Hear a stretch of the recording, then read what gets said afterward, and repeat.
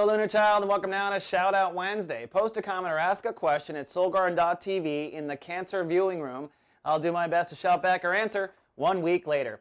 Well, it's a two-part day emotionally today. As we wake up, the moon is in Sagittarius, so your emotional focus today, Cancer, will still be on the lifestyle the first half of the day. So if you wake up feeling kind of icky, you've got to ask yourself, have you been managing your emotions well? Have you been managing your health well? The two are going together for another 6 or 7 hours. By the end of the day, though, the moon moves into Capricorn, which means Cancer's focus will shift on to marriages. And this is a hot spot for Cancers for the next 16 years.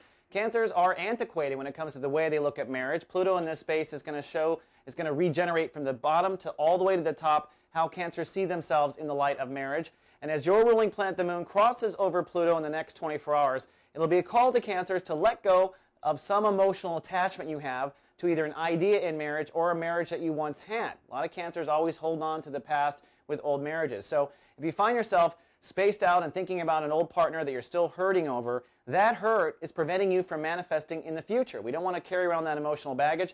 Take advantage of Pluto and its regenerative forces and let it flow and let it go, as I say here at Soul Garden. Then finally, for our shout out, I want to say hello to David, who wrote this really cool blog. You should all check it out, called Less is More. He's a huge blogger and a Cancer here at soulgarden.tv, and he asked everyone to simplify their life in one term. I think that's an excellent exercise for you Cancers, especially how moody and emotional you are. So check out David and check out that blog. All right, that's all I have for Shout Out Wednesday. See you folks tomorrow with more. Live, love, be. So